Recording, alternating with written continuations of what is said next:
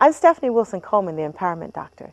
In order to live the life that you imagine, the life that you dream about, you have to first silence the conflict that is within you. You see, we have two voices that are active in our lives. One tells us what we can do, which is often a silent voice. And then there's the loud voice that tells us that what we cannot do. I want to challenge you this week to work to silence the voice that says what you can't do and pay attention to the ones that say that you can do. For you will find that what you believe is what you actually will do.